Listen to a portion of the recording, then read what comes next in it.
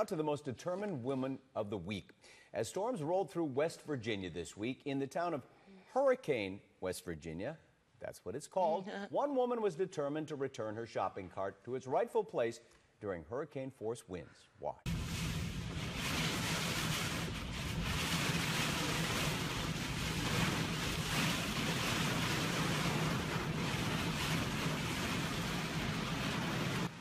In the Walmart parking lot, the woman pushes the cart as fast as she can through the wind and the driving rain. Oh, Unfortunately, wow. she left the hatch of her car open at the time. Oh, no.